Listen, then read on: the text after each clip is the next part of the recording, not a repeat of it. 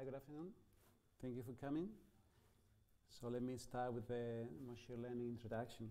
So before that, I want to introduce our team. So I belong to the Advanced Mission Concept Technology, and this is who we are. I think you know most of us. So first, some guidelines for these lectures. So I want to go more conceptual, so I don't want to dive into the math or mathematical proofs. There will be some math, some formula and so, but very light, I would say. And I want to focus more on examples. So it's more, I want more you to understand what you can do with that. There will be some hands-on, and they will use Python to make the point of the lectures, but not for today, because today is more an introduction. So what we have for today is what is machine learning, some examples, how it works, what the learning means, some concepts, and some. For the next session, we are going to discuss techniques and examples in Python. So artificial intelligence, what it is, it's many things. It's could be reasoning, could be knowledge, planning, machine learning, natural language processing, perception. We can move, manipulate objects by a robot or so. But what is being increasingly popular these days are these three. So mostly machine learning, perception, natural language has been increasingly popular over the last year. And these are the one we are going to cover in these sessions. So what's machine learning? I like this definition. It's the science and art of programming computers so that they can learn from data. So there are more formal definitions that I will leave there for you to check. By the way, the slides will be available in ESA Connect, so you don't need to take note or anything. There are some more definitions, but there is a bit more formal, and I'll leave for reference if you like to check. So how is it different from a computer program? If you like a computer program, you get the data as an input, the program performs a task with this data, and you get the results as an output. This is a classical program. With machine learning, you put some data, you get some results, and instead of being done by a program, it's done by a model. So the difference, because it looks like from this point of view that it's quite the same, is how the program or the model is built. The program is built by a software developer that takes the requirements and it writes a program. For machine learning, the way it works is that you provide historical mapping of data and results. So you know already which result corresponds to which data, and you give this to a model to train a model, and then you can use it. This only works for some task, so I don't see like this replacing software developers, so it's only for some kind of task. And I want to show you some examples of which kind of task can be done with machine learning. So for instance, spam filter is one of the classical examples and one of the oldest. And today we are not getting that much spam, I will say, and one of the reasons is that most applications now use a spam filter. Another thing which is also quite useful is a recommendation engine for cross-selling. I don't know if you use Amazon or Netflix or so, you will have this kind of technology. Predicting for how much a property will be sold. So there are companies in the real estate market that they predict which would be the sale of a price, and to identify which are good deals. Something that is selling for less than we should. Advertisement is another classical example. They want to predict which advertisement are you more likely to click on. Image classification is an interesting one. There is a contest that is designed so that the community of research that is doing image classification can understand better what is in the picture. So the task is that you are given a picture, and you need to say out of 1,000 categories what it is. If it is a sheep, or if it is a, I don't know, it's a dog, or it's a cat, or whatever. And we reach a point where it's much better than humans figuring out what is in the picture. For self-driving car, the part that is doing the object recognition is also done with machine learning. If you use Siri or Alexa or Google Assistant, the speech recognition and synthesis is also done by machine learning. Language translation, I use it a lot for translating English to German, German to English. Playing games, I don't know if you've seen the news about AlphaZero Go, also AlphaGo Zero, AlphaZero AI, and also playing games like Super Mario and so. And they learn how to play just knowing the rules, and they develop a strategy on how to play best. Some examples on space. Some of you might know it, maybe some of you don't still. So for instance, Dr. Mast is named after Mast, and is a data analytic tool to do automatic diagnostics in case of an anomaly. So when there is an anomaly, we can automatically identify which are the possible causes from telemetry only. Here I show you an example that I take it from a paper we did for Space Up at the time. And there was some attitude error in Venus Express. And Dr. Mas found that the reason for that was that when a scanner called Aspera was initialized, it was introducing torques in the platform. At that time, it was a bit remarkable because nobody was thinking that the payload will influence in the platform. So that's nice also about it. Another example in space would be novelty detection. And what we realize is that usually what happens before you get an anomaly is that a behavior is unusual. So an unusual behavior is often the precursor, if you like, of an anomaly. So we look for unusual behavior and tell flight control engineers that something maybe is suspicious. This is an example, and while it is simple, I like better because there is no way you can get this in the out of limit. For instance, in this case, we got the alarm here, and 2 months later, we got out of limit. So it's something, maybe it's this time until it's much better than what it looks like, because at that time you don't know how much time you have, no? But you know already that there is something suspicious. Thermal power consumption. This is a problem for every satellite, and I'm looking at Red and Luke that they were very much involved in this project. And we, together with the advanced concept team, organized a machine learning competition.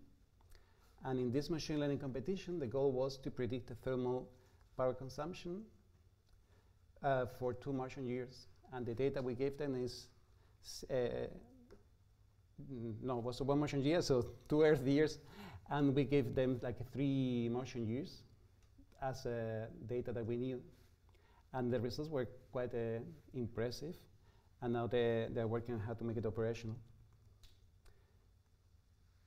Another example is the prediction of entry and exit of the radiation belts for Integral. And for them, this is quite relevant because just because of this uncertainty on the effect of the radiation belts, they switch off or they protect the payload earlier than what is really necessary.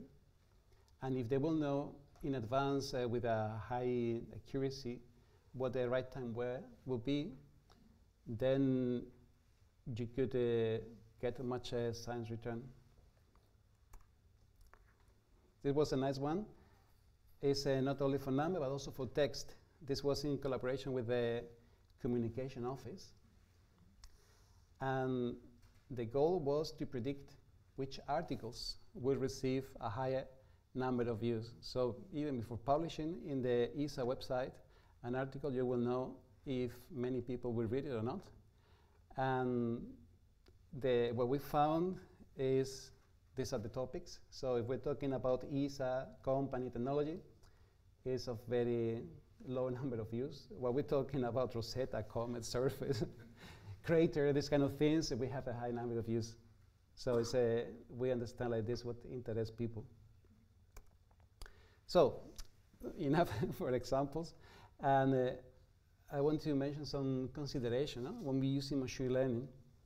First one is that there must be a pattern between the data and the results that we want to extract. If there is no pattern, there's nothing to be found. So no lottery winning. So it cannot predict the lottery numbers because there is no pattern. The amount of data should be enough in the sense that enough that we can discover this pattern in comparison with the complexity of the model that we use. And it must be difficult to formulate this relationship with a formula, because if it would be easy, we will use the formula instead. So we're looking for something that cannot be expressed with a formula. How the learning happens? What is the learning of a machine learning? Well, we have different machine learning techniques for different kind of tasks. And the learning is finding which are the model parameters that represent best the input and output mapping. This is maybe a bit abstract, so I prepared an example. What does it mean? And the easiest thing I could find is to have a linear regression. If you have a linear regression, you have two parameters, M and B, and parameters in the sense that the model is parameterized. So you know that your solution is going to look like a line. And learning is finding which are the values of the parameter. And you can have any parameter value, but we are looking also to minimize the error. No? For instance, if I have this data, I can fit this line. These are the parameter values for M and B. And this is what learning means in a very simple model. We can have more complex models. For instance, we can have polynomials. We can have decision trees. And decision trees, the knowledge will be which are the decisions we take, which are the node we choose. We can have support vector machines. And the parameter we are looking for are the vectors in this case. Or, for instance, neural networks. And we are looking for which are the values of the weights. The way our solution looks like is very much what we decide it will be like. So if we use a line, we can adjust however we like the parameters of the line, but it will be only a line. Or if we do a tree, it will be like have the shape of having decisions and nodes and so. Could be better or worse, but have this way of thinking. So we are a bit constrained by which model we select. We will discuss all these models in the next sessions. So what type of learning do we have? And the type of learning depends a bit on the level of supervision we can apply to the model. So we have supervised and supervised, semi-supervised and reinforcement learning. So for supervised, our supervision is that we can tell for every case what the correct answer was. For the case of the thermal power consumption of Mars Express, we know, not in the future, but in the past, we knew at that time what was the correct thermal power consumption, because we can read it for telemetry. So this is what's called supervision. At every point, we can say, this is the error that you're making, and this is the right answer. And the focus on supervised learning is to predict the future. So we want predict the future more than anything else. So sometimes it's difficult to understand what the machine learning is doing or the model is doing, but somehow we can accept not having full understanding because we care more about predicting rather than understanding what it's doing in some cases. And supervised is the opposite. So the level of supervision is that there is no right answer. We are looking for insights while looking at the data. And the focus is more understanding the past. Of course, you want to understand the past to make improvement for the future, but you really want to understand the past because you're not looking for any right answer, you're looking for insight. An example would be the market basket analysis that supermarkets do. For instance, now it's quite clear for us that the milk is close to the cheese, but it was not always like this. It was discovered that people who buy milk also buy cheese, and it was decided that to put them together, so to maximize the cross-selling. So semi-supervised is a bit of a mixture of the two, and the supervision is that we can tell what the correct output was for a limited number of cases, or sometimes for a very limited number of cases. For instance, we're starting now a project with the Space Debris Office, and the project is that we know that for Sentinel-1A there was this particle impact crashing on the solar array, and this was seen also in telemetry. So you see a drop in power, you see a bit of change of the attitude, but there are more things that now we don't know.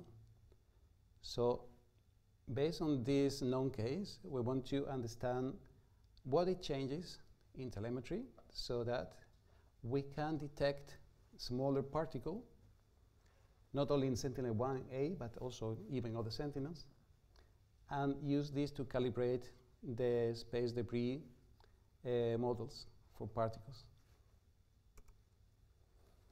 For reinforcement learning, the supervision is that we only know the final outcome. For instance, when playing Go or chess and so, we know if you won or if you lost, but we cannot really tell which of the steps that you took led to victory or make you lost. So we don't know. So the focus here is more to find which is the next action, which is most likely to lead you to winning, if you like. And the type of learning that is mostly used in industry, can you guess? Supervised. Yeah, it's supervised learning, and it's some of the people call it predictive analytics, and it's about predicting. So predicting what you will buy, predicting which advertisement you will click, predicting how much this house will be sold for. So this is more where the applications are. And depending on what you're predicting, we can differentiate two cases. So we can have regression or classification. And regression is to predict real numbers. So if we're going to predict telemetry, or we're going to predict how much a house will be sold for, this is what we call regression. And classification is predict which option of a limited set of possibilities do we have. For instance, for the span filter, there's only two possibilities, span or non-span. For this other case of what is in the picture, in the contest that was organized, you need to predict which object it is out of 1,000 categories. So I would like to discuss now a bit of the machine learning workflow. So if you have a problem that you want to solve with the machine learning, which are the steps that you should take? And first is understanding the problem. And I think this one is easy because if you're going to solve a problem, you understand quite well the problem. Next is to have an evaluation criteria. So how will you measure how good you're solving the problem? Because otherwise you don't know if it's already solving as your expectation. So are you going to measure maybe how good it is classifying. So you measure accuracy, or you measure the error in predicting. Next thing would be a baseline. So once you've decided which evaluation criteria you have, you know how you're doing it now. So you can measure how you're doing now and how your current baseline measures against this evaluation criteria. Because only then, when you go with this machine learning approach, you can decide if this is really improving what you're doing, or maybe it's that for a 3% improvement, I'm staying the way I am because it's simpler, maybe. Prepare the data, so you need to have enough data. And also, it's quite some work to do some data transformation. So when you have the data, usually you have it in different sources. Maybe you have telemetry somewhere, you have flight dynamics somewhere else, or you have some data in websites. In that you have data gaps, you have outliers, you have the data in different sampling rates. So you need to put all together. And it's not only the data gathering process, but it's also that you need to encode your knowledge.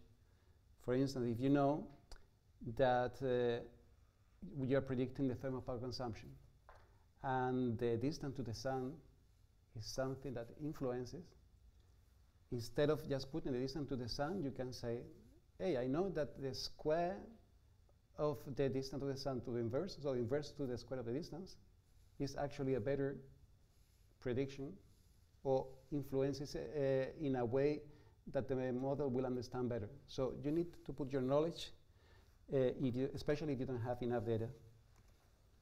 Train the data. This is the easy part. You define a criteria, and you find the parameter that minimize your error.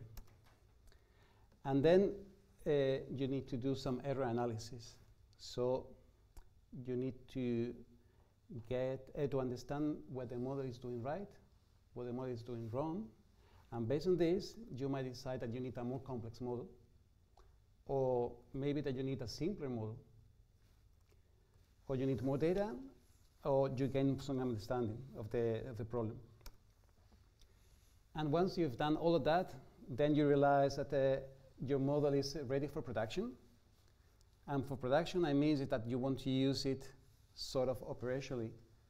This means that you need to get it to the interfaces, and if you need to get some data automatically, you provide all these interfaces. I would like to discuss a bit this middle part, mostly the evaluation criteria and the error analysis, and put some examples. For evaluation criteria, I think this is the only formula we have today. And this is a typical measurement for regression. So if we're going to predict real numbers. And what it means is that this is the estimated value. This is the real value. We square them, and we just add together and do the average. No? And basically, we compare our estimation with the real, and this will be the error, the green line, the square to the average. And to make this example, I prepared this data that I invented. So I created this line, and I put some noise to make it a bit more interesting. And I used two models. The one on the left is a linear regression, and the one on the right is a polynomial regression of degree 7. So we compute the error. You see 0.3 for the line, 0.28 for the polynomial. Therefore, the winner is the polynomial, and we go for the polynomial. But somehow this doesn't feel right. And the reason it doesn't feel right is because we want machine learning models to generalize. So generalize is that they are able to perform well for data that we've never seen. And if we expand a bit the range, we see that for linear model, it somehow follows our intuition, the way it should work. But for polynomial, it's a total failure. So something is going wrong here. And the issue is that for us, it's quite easy to see that because we can plot.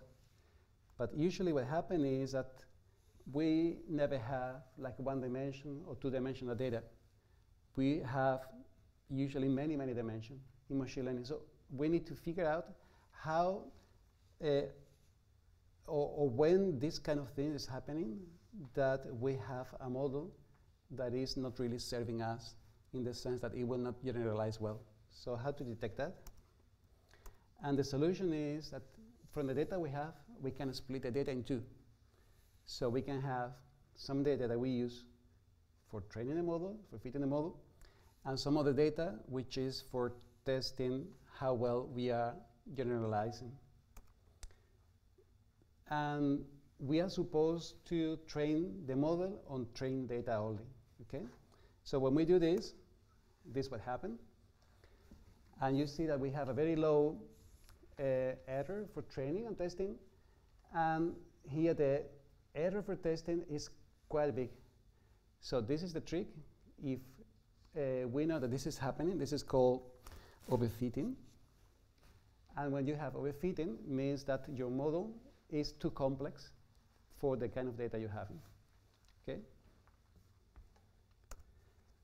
So I give you some guidelines for your data. In case you have a training error which is low and a test error which is high, then you need a simpler model. And or you can also do with more data. And this is called overfitting. You can have the opposite, which is that you have a very a model which is underfitting, which means that you have a high training error. If this happens, means that your model is not able to learn the data. So you need a more complex model, or you need more data. Usually what happens is that maybe what you have is a function of some data, and there is some data that you're not putting, or that you need to do some more features. This having high training error and low test error is unusual, so it doesn't happen often, so, but I put it there for reference. And when you have a low error, everywhere that you're done, and you can go and use your model. So if we go effort-wise, how much effort this thing requires, is the problem understanding requires quite some effort. But if it happens that you're solving a problem that you have, then it's much easier because you have all the knowledge you need. Most of the effort goes on preparing the data. So if you need to have more data or to prepare more features, and especially think about what might influence, this is where the time goes. And of course, for production, you need to make sure that all the interfaces that you need will be there. So if you need to interface with telemetry or with flight dynamics or the emission planning system and so, this is also time consuming. So I think we covered a lot today. So now you know what machine learning is, some examples, which are the type of machine learning we have, regression, classification, and this workflow, and very important, the generalization problem, that we build in models so that we want to predict them well in the future for data that we don't understand yet. So this lecture will be available in the ESA community, and data analytics is the link. So you will find it easily. And what we're going to do next is, in the second session, we're going to dive more on techniques. All the other sessions are more for techniques. And they will have two parts. One part where we discuss how the technology works, and then we do some Python hands-on. This was a bit more generic that applies to any kind of technique what we discussed today. So that's from my side what I wanted to tell you today. Thank you for your attention, and if you have some questions,